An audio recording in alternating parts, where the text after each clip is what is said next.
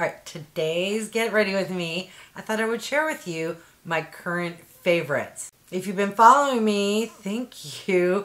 You may have seen some of these before, but I do have some new products. And my favorites will change from time to time, but I know something is a favorite of mine when I really always want to reach for it. Alright, let me put my hair up and get started. Alright, let's get started with a lip balm. OMG, this is so good. I got this in a recent-ish Ipsy, I want to say.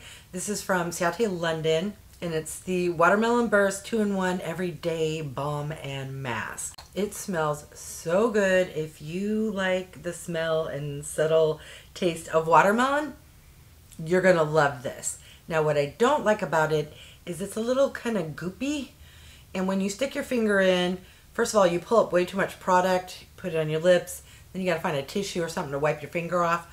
But what I've been doing lately is I grab just a plain old clear lip balm. Sadly, this one's like gone. You'll see this in my empties video. But I just kind of tap it in there, get a little on there, and use that to apply.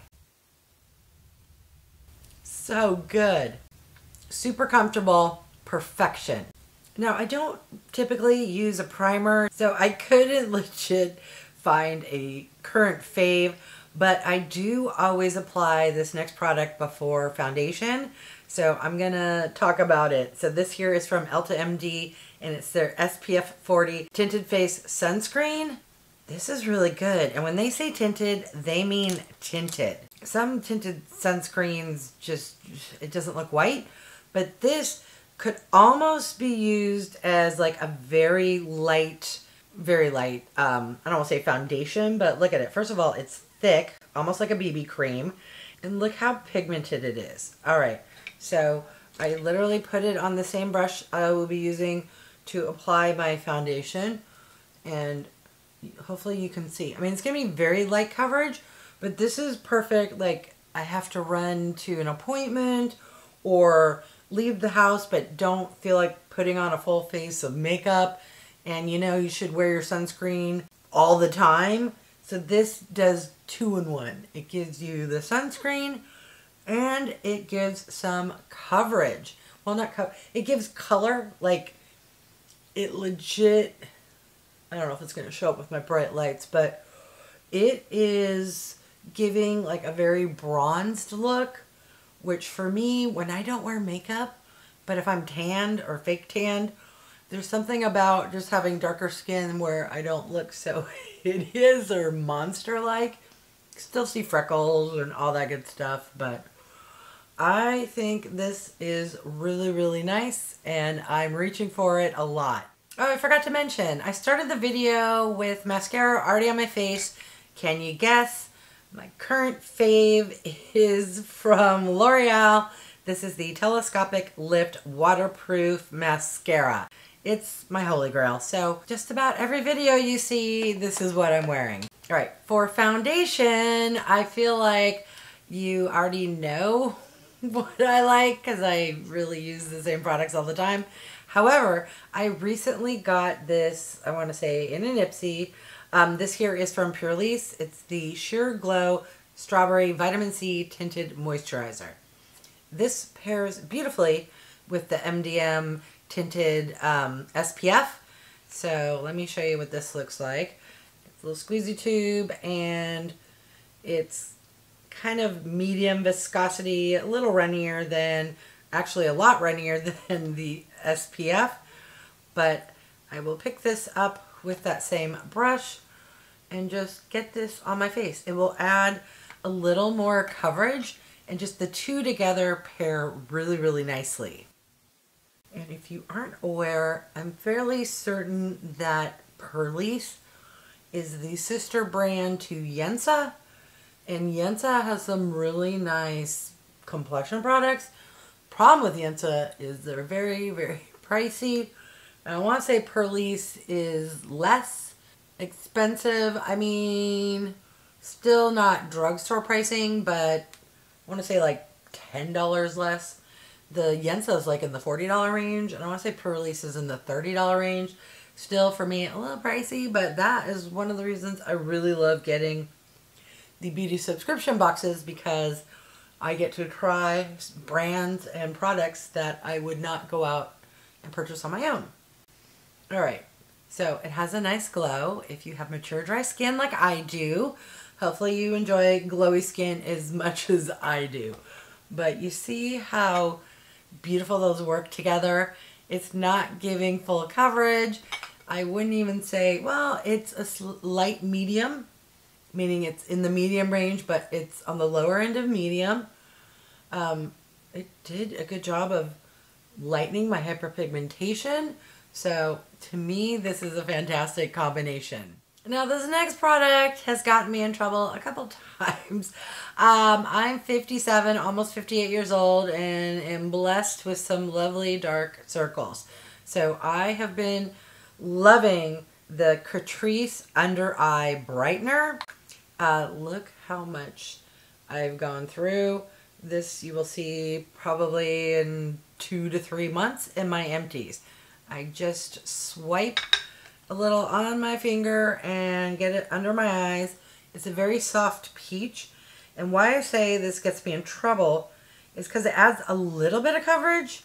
Not enough to be considered a concealer, but enough where when I apply it before I film, I look in, I'm like, oh, I don't, it makes me forget that I actually need concealer. So this one is perfect to pair with the tinted SPF.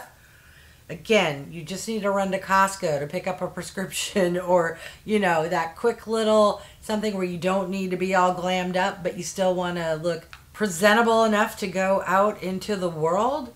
This is fantastic. It feels moisturizing, takes 2 seconds to apply. Loving it. Can you tell? Especially after I first apply it, it's like, oh, kind of looks like I'm wearing concealer, but now we're actually going to put concealer on. All right, so I've talked about this product before. This here is from Winky Lux. This is their Peeper Perfect Under Eye Concealer. You need the tiniest amount, like literally that much, just a little teeny tiny dot, and that will be enough for both eyes. So I'm just going to tap a little there, and just literally I press it in. I don't even need to come back with a brush or a sponge, because just pressing it in, and it is super moisturizing and just kind of blends in nicely and doesn't crease on me. So we're just gonna tap, tap, tap. Whatever's remaining on my finger, I just have a habit. I get a little redness around my nose, so I just kind of press that in, and sometimes go on my chin there. So the contour bronzer I've been loving lately is this one here from Makeup by Mario. This is his Soft Sculpt Shaping Stick, and I have it in the shade Light Medium. The reason I like this is I like the tone, I like how easy it applies, and it's super lazy girl approved. I literally just swipe a little right there. That's it. And then what I do is I take a dry sponge and just press that in. I find it kind of blends in with whatever foundation I'm wearing, because if I use a brush or damp sponge, it will kind of pull away. So just real quick, draw a little on, grab the sponge, press in, and I'm pushing up, not pulling down, and just tap, tap, tap, and it just kind of gives a nice, subtle definition to my face. I will take whatever is remaining and just kind of bring it up the sides here. I have bangs, so I don't really focus too much on bronzing the top portion, but I will kind of come up here on the side in case I'm tucking my hair. All right, on to blush. Blush is always hard for me because it's one of those products where I don't necessarily use the same product every single day. I'm constantly rotating in and out, but I got this in a somewhat recent Ipsy, and I'm really liking it. This here is from Tarte. This is the blush tape, and I have it in the shade pink. It's your standard, everyone copied Charlotte Tilbury squeezy tube with a sponge tip, but the shade on this is really nice. It doesn't have any shimmer, but it has a very subtle kind of glow. Again, it's Lazy Girl approved. Just squeeze some up, tap a little right there, grab the same dry brush and just kind of tap, tap, tap. Now this one is really nice because if you are afraid of blush or have a tendency to go ham, this one is very buildable. I also go very tiny because I'd rather add a little and then be happy instead of put way too much on. So that's really nice. So I probably could have put more, but we're just gonna tap, tap, tap. And this one's very reminiscent of the Charlotte Tilbury. It's very subtle, very natural, but has a very nice glow. It's not shimmery or shiny, but glowy and dewy. Now, my favorite highlighters that I'm reaching for, and yes, you heard me say highlighters, is because I always have these out in front of me and I honestly reach for them all the time. Those are highlighters from From, and it's not necessarily one specifically. What I like about these is they have multiple shades and they work more than just highlighter. I can put them in my inner corner, on my brow bone. If whatever eye look I'm doing, I need a little extra pop. These are so universally helpful throughout multiple phases of my makeup look. Since I have a pink cheek going, I'm gonna dip into both this darker pink and this softer pink and just kind of tap back and forth. Oh, some of my favorite brushes, let me talk about that as I apply highlighter. So this is a little mini set I got from Morphe 2. This is the perfect size and shape for me to apply highlighter. I really like it. And then the brush you saw me use for foundation, this here is from Anissa. And if I were using a powder blush, the set I got came with a powder brush as well as one for concealer. Now I always take my foundation, whether it's a brush or a sponge, and just kind of quickly go over everything just to make sure everything's nicely blended so I don't have any stripes. And I'll just quickly do that. All right, now I'm gonna leave out these highlighters because I'm sure I will need at least one of them for someplace on my eyes. Now when it came to eyes, I really struggled because for eyeshadow palettes, I'm bouncing in between so many different ones depending on the video I'm filming that I don't per se have a favorite. Well, I kind of do. I'm going to say it's more a favorite brand and one particular palette within that brand. But I would say my favorite eyeshadows are from Miss Natasha Denona. And of the Natasha Denona palettes, can you guess? Yes, I need a nude.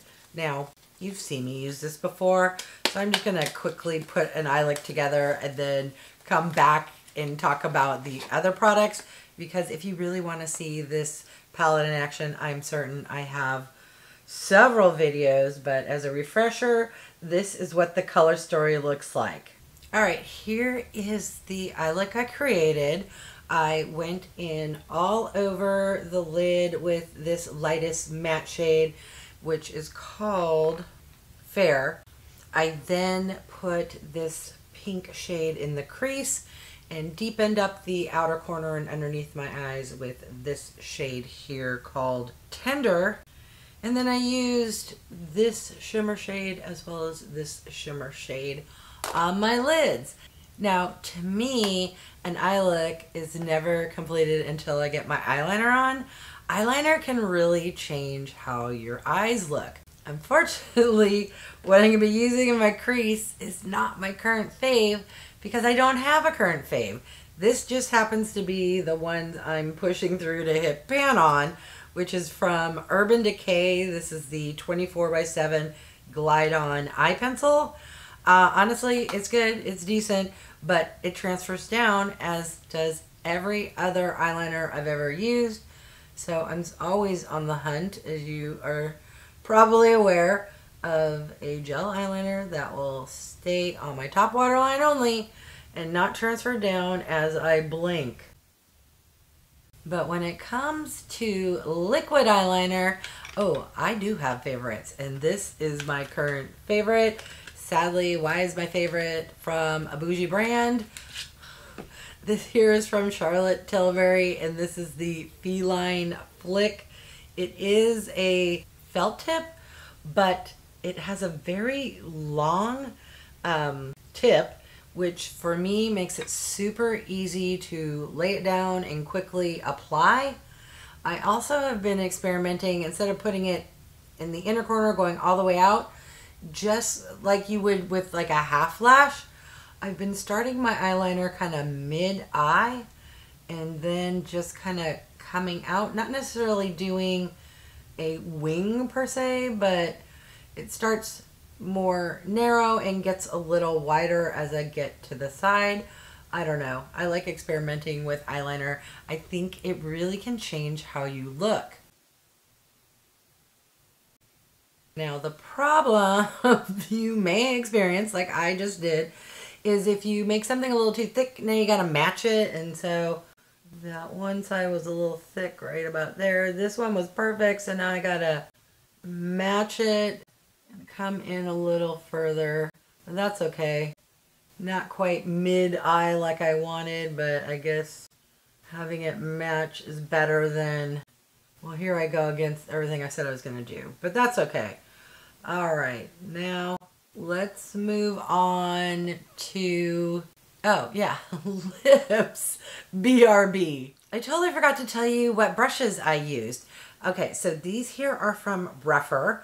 I do have a couple of videos talking about these brushes. Now might be the time, or actually wait a couple weeks for the Black Friday sale, Cyber Monday. There's gonna be a lot of sales in December. I always hate when you shop Black Friday and then like 2 weeks later everything goes on sale even more. But these Rephr brushes are really, really nice. Worth the price, but get them on sale. All right, this is the next product. It's probably gonna scare some of you. This is a replacement of a product that I just put in my empties because it had gone funky. I found it on Amazon. It's from Wet n Wild. This is the Mega Last Liquid Catsuit in the shade Caught Bare Naked. It's the perfect, super light ballet slipper pink. I will swatch it. Yeah, most of you are going to be like, what the heck? Super comfortable. The formula, it's like, it's not quite a lip gloss. It's more like a liquid lipstick, but I hate liquid lipsticks. But this one is super comfortable and it's very opaque. You need the tiniest amount, at least of this shade, because watch, it's going to look like, for a hot second, hang in there, that I have concealer lips.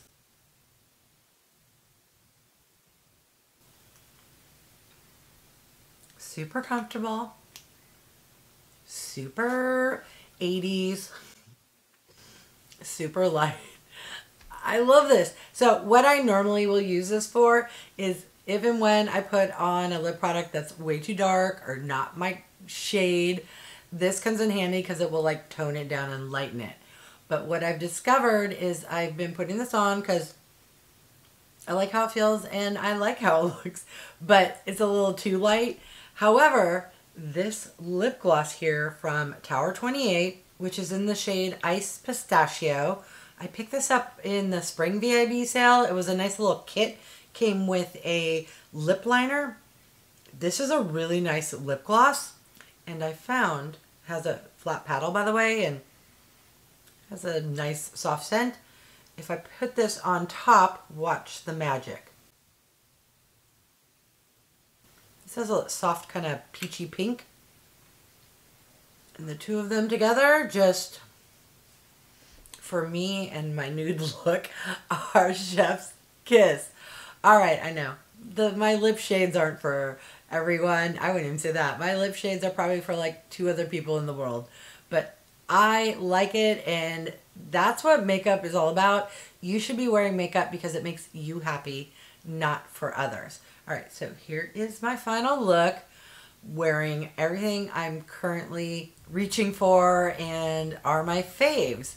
Let me know if you've tried any of these products, or if you agree with me, or how much you hate my light lift shade, or if you're the other two people in the world that love this.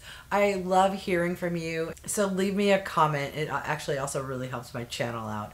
All right, I want to thank each and every one of you for stopping by. I really do appreciate it. If you haven't done so by now, I would love if you would subscribe. For those who have, thank you so much. Remember to click that bell icon so you can be notified of future videos. And if you can do me a big favor, clicking the thumbs up, it really does help with my channel to grow. All right, thanks everyone.